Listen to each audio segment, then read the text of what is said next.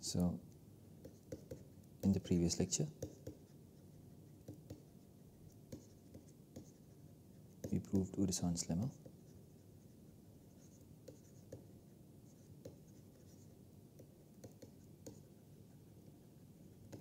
And today we shall prove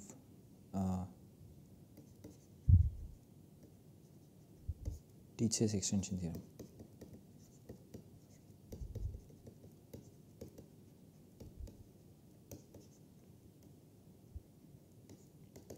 So what does it say? So let X be a normal topological space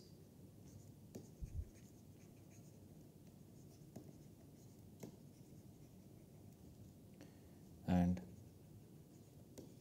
let A contained in X be a closed subspace.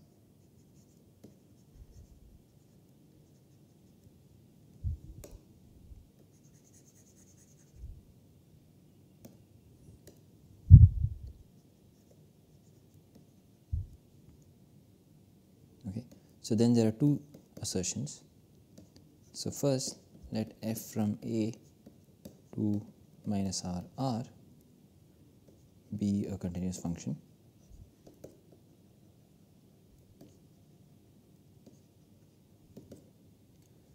Then we can extend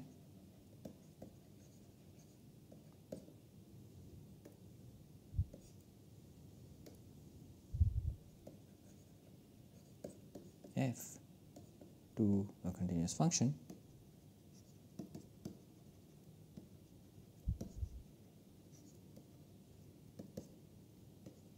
f from X to R. So what does it mean? It means that there is a continuous function which is this capital F such that f restricted to A is equal to this f we started with. So let's prove this. So proof. So we will use Urysohn's lemma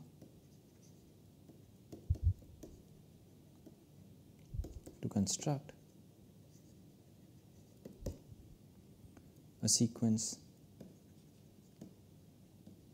of continuous functions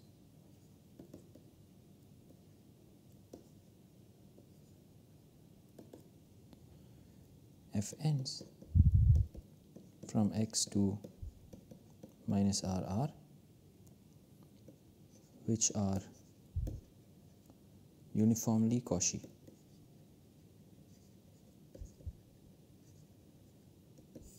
Right. So I just want to define what this means.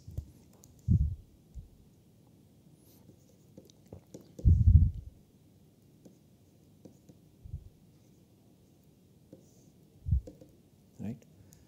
For every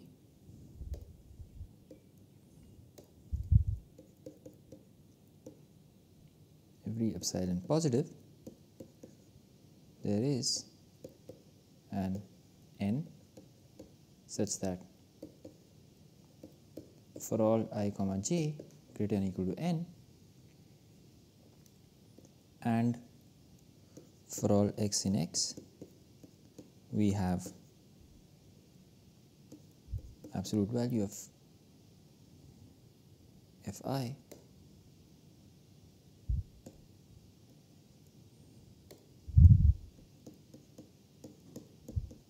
fj of X is strictly less than epsilon. Okay. So this will in particular imply that for every X the sequence f n x n greater than or equal to 1 is Cauchy, is a Cauchy sequence.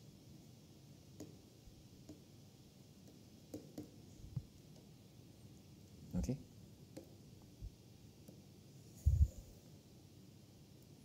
So given such a uniformly Cauchy sequence, let us try to show that we get a continuous function. So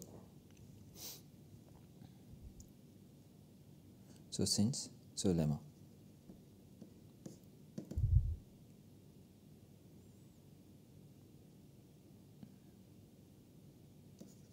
given a uniformly Cauchy sequence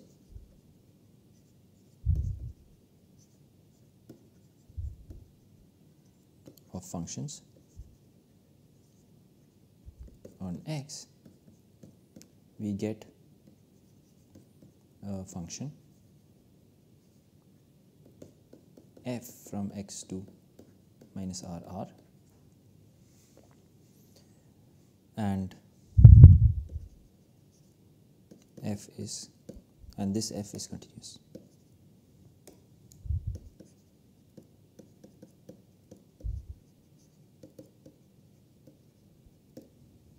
Okay, so let's prove the continuity of f. So proof of lemma.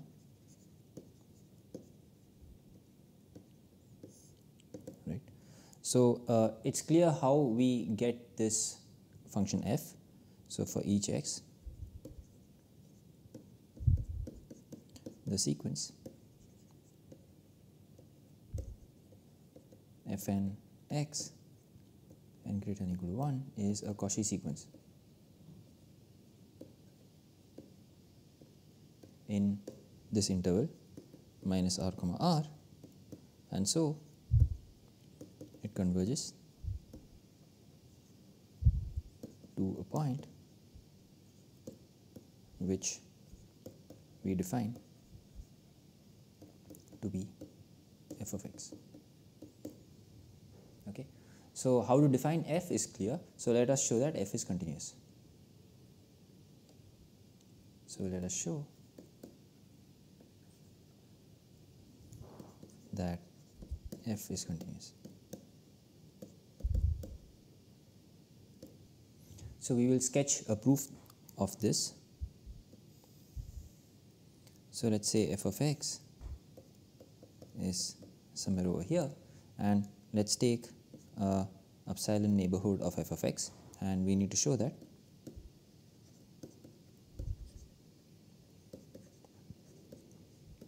f inverse of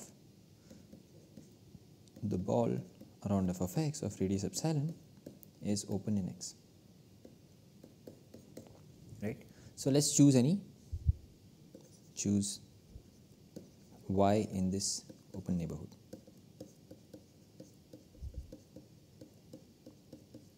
Right. So f of y lies somewhere over here. Right. So now let's look at this equation. So mod f of y minus f of y prime. So this we can write as, so let's write this as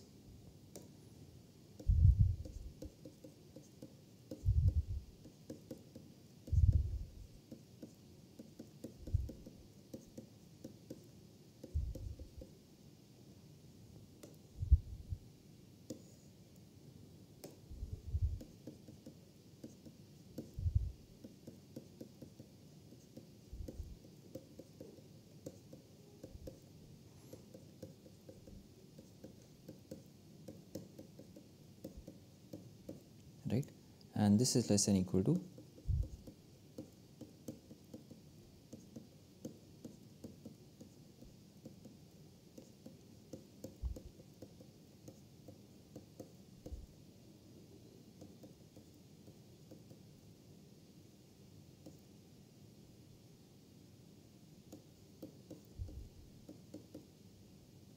sorry, this should be f of y.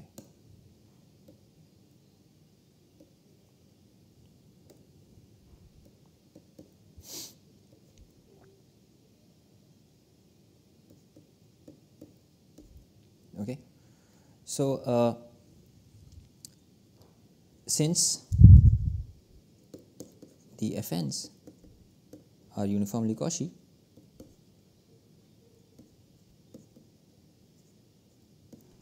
if n is very large, then f of t minus fn t is, let's say, less than delta by 3 for all t in x, right. So this will imply that for n large, this f of y minus f of y prime is going to be less than equal to, so this quantity and this quantity are going to be less than delta by 3, right. So this is going to be 2 delta by 3 plus mod of fn y minus fn y prime.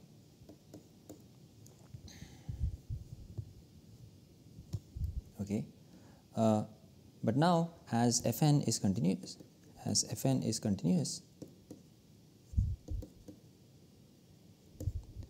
there exists a small neighborhood around y, so let's say w, such that for all y prime in w, fn y minus fn y prime is also strictly less than delta by 3, right. So this will imply that for all y prime in w, we have absolute value of f of y minus f of y prime is less than equal to delta by 3. Okay. So it's less than equal to delta, sorry, in fact strictly less than delta, but okay, right. So now if we choose delta appropriately, then this will imply that, so if we choose deltas very small such that the delta neighborhood of f of y is completely contained inside this epsilon neighborhood of x, so this will imply that for all y prime in w, we have y prime is contained in this b f of x. So first is contained in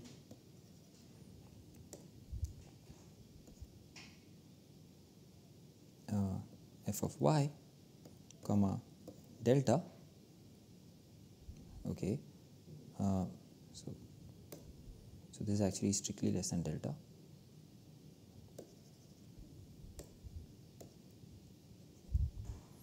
which is contained in b f of x comma epsilon, right. So this implies that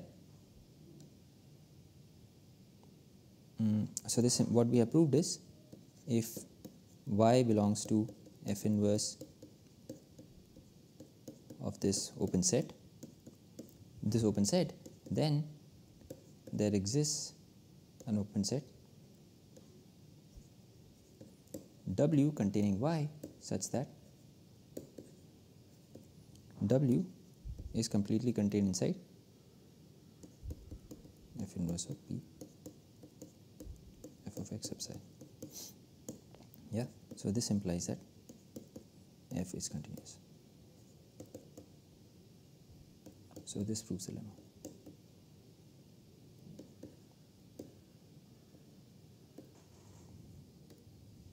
Okay, so now using this lemma, we will prove Tietze's extension theorem.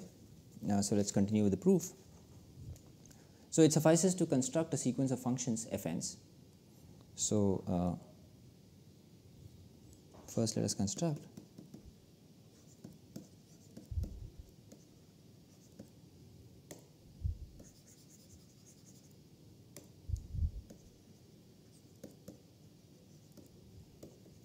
f1 from x to minus r comma r, right. So for this we divide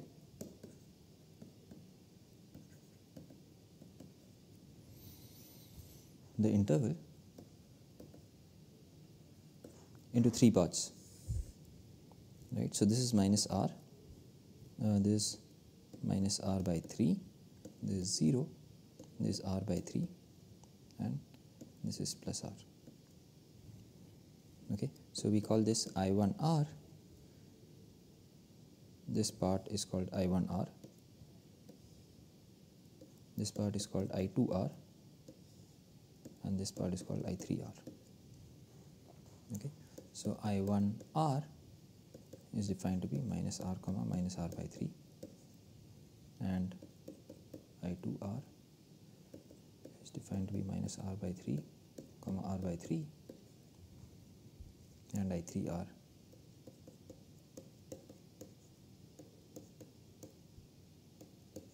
Right. So then this minus R comma R is the union of I1, right, is the union of these three.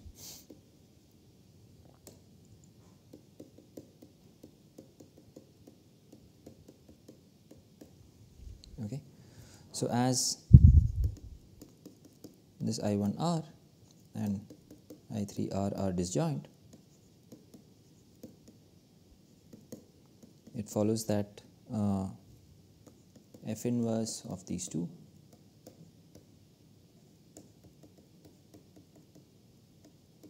are disjoint.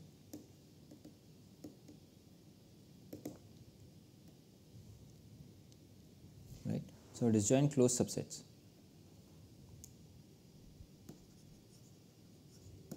of A.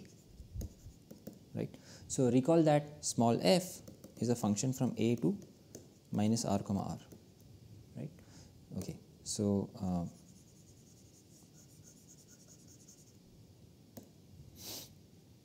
okay. So by Urysohn's lemma,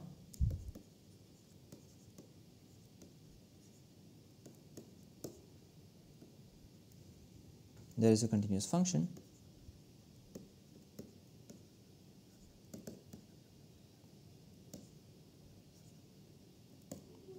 g from x to minus R by 3 comma R by 3 such that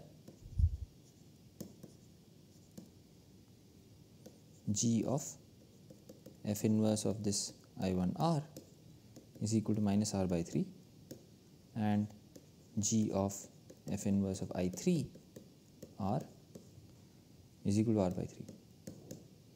Right. So note that we had proved Urysohn's lemma for in statement of Urysohn's lemma we had a function f from x to 0 1, but obviously 0 1 is homomorphic to minus R by 3 comma R by 3, so we easily achieve this also. So let us denote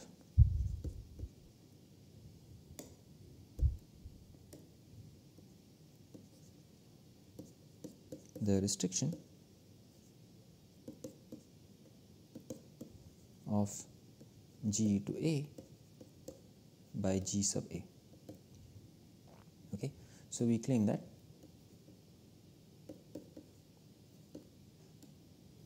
the supremum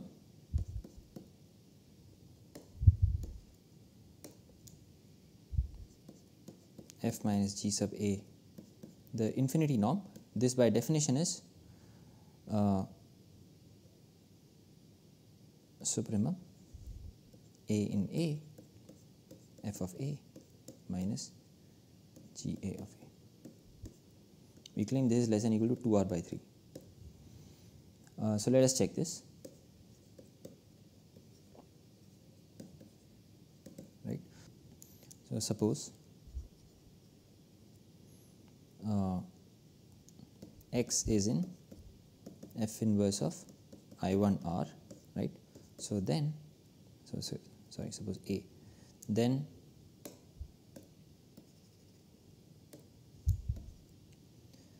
f of A belongs to minus R comma minus R by 3, and by definition G of A is equal to minus R by 3, right? So G of A is this value minus R by 3 and f of A lies somewhere over here. So obviously the difference between these two is less than or equal to 2R by 3, so it's okay in this case, right? Similarly, if x A is in f inverse of I3R, then f of A belongs to R by 3 comma R and G of A is equal to R by 3, right? So it's okay in this case also, right? Finally, if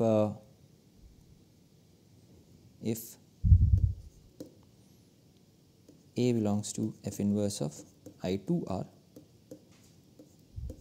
then f of A belongs to minus R by 3 comma R by 3, right? And of course G of A is also in this interval.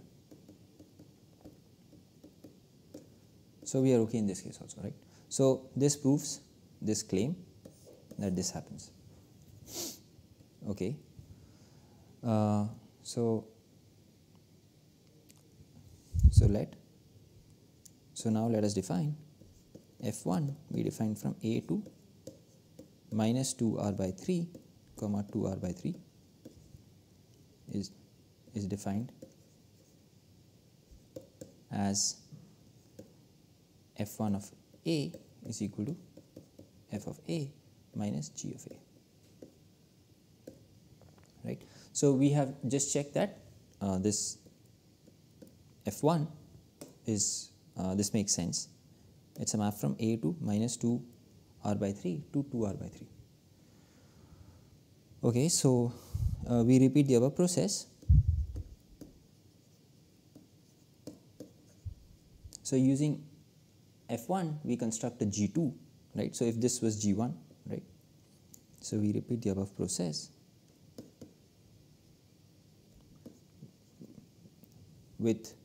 by replacing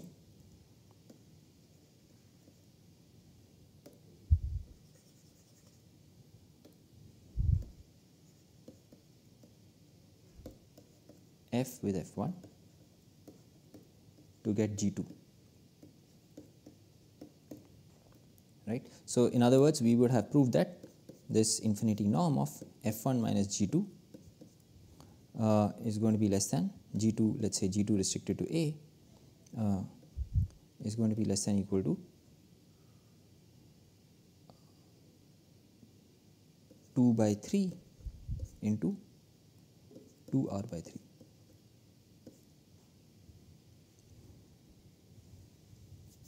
Right, so this is equal to 2 square r by 3 square. Right. So, but when we substitute for f1, so this implies that the norm of f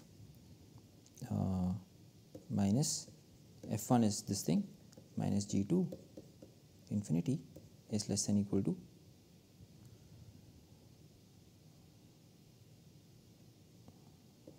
2 square r by 3 square.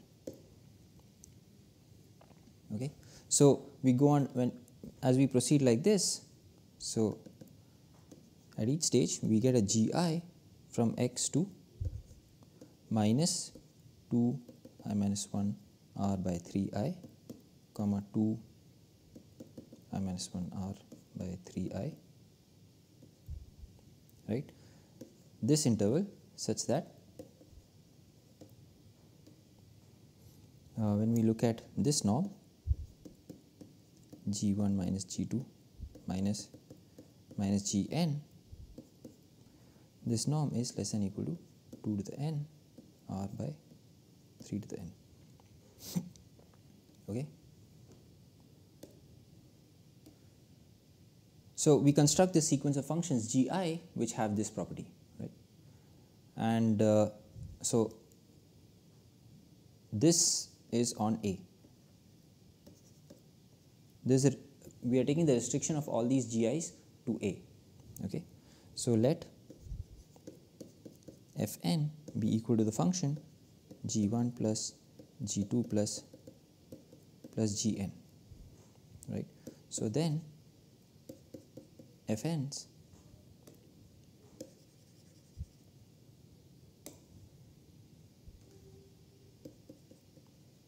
is a function from x to minus r comma r, right? And it is easily checked that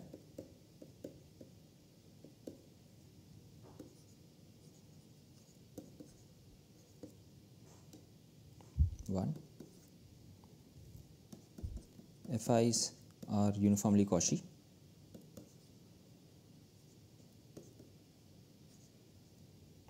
Two, on A, fi's converge to f pointwise, right? So this obviously follows from this. So using the lemma on uniformly Cauchy sequence, we get that the fn's converge to a continuous function f continuous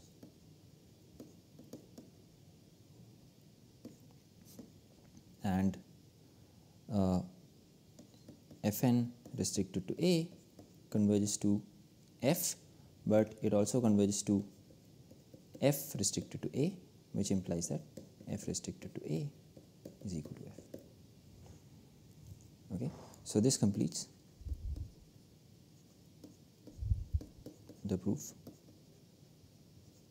of part 1.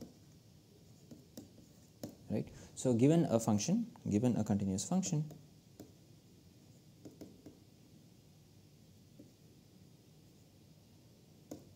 f from a to minus r comma r, we have extended this to a continuous function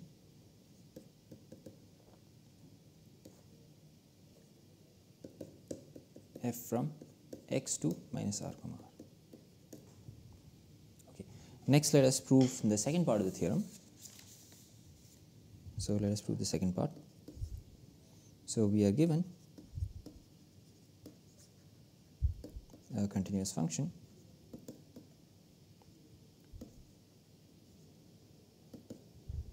f from a to r. Right. So fix a homeomorphism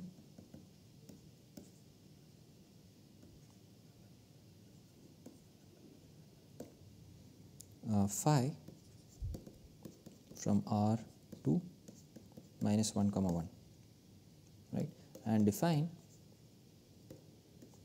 f tilde to be the composite f, and then we apply this homeomorphism phi, right. So then, so f tilde is defined to be phi compose f, right. So as minus 1 comma 1 is contained in this compact interval, so this implies that f tilde is a continuous map from a to minus 1 comma 1, and using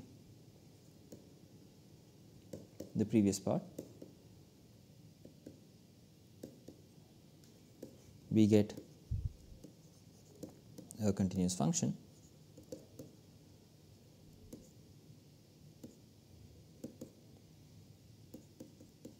capital F tilde from minus 1 to 1 such that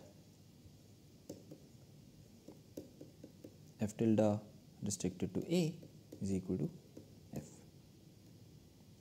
is equal to this f tilde. Okay.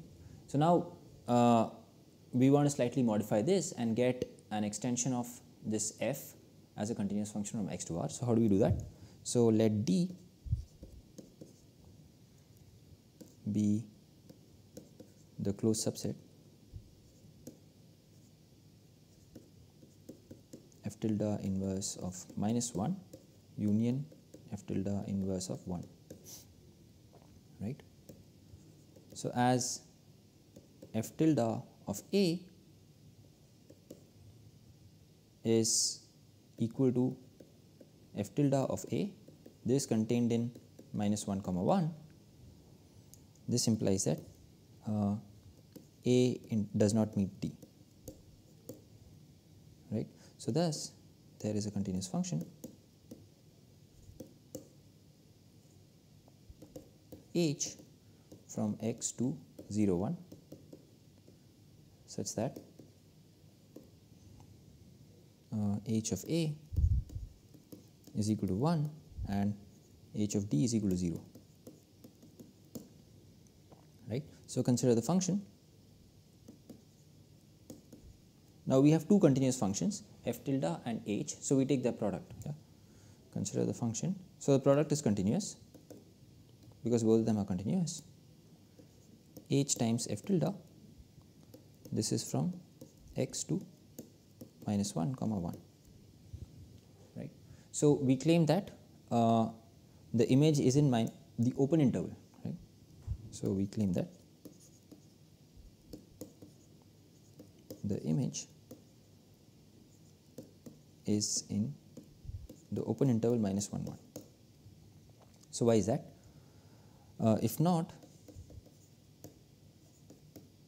there exists some x such that h of x into f tilde of x is equal to plus or minus 1, right? Now, the only way this can happen is that, so this implies since h of x lies between 0 and 1 and f tilde of x has absolute value less than equal to 1, the only way this is possible is that h of x is equal to 1 and f tilde of x is equal to plus or minus 1, right? But if f tilde of x is plus or minus 1, then x is in D and h of D is 0, right, which is a contradiction.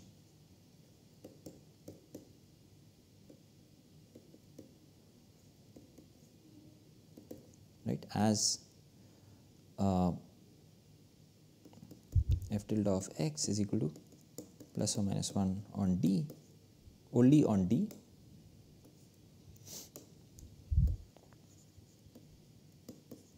and h of D is equal to 0, right. So therefore the image lands inside this open interval, right.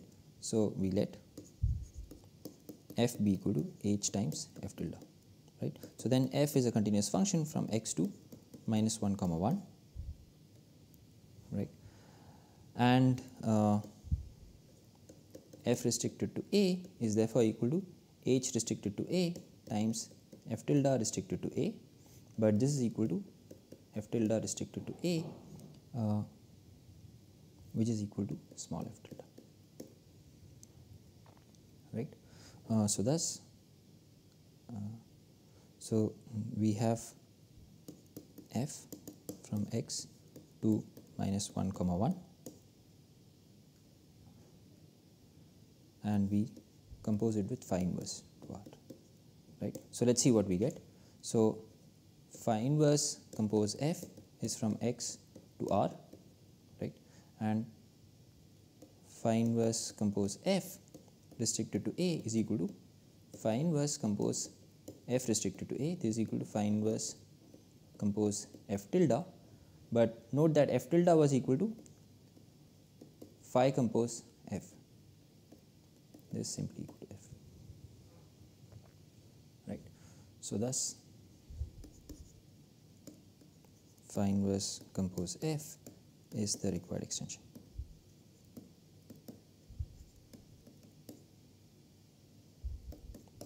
So this completes a proof of Tietze's extension theorem. So we will end this lecture here.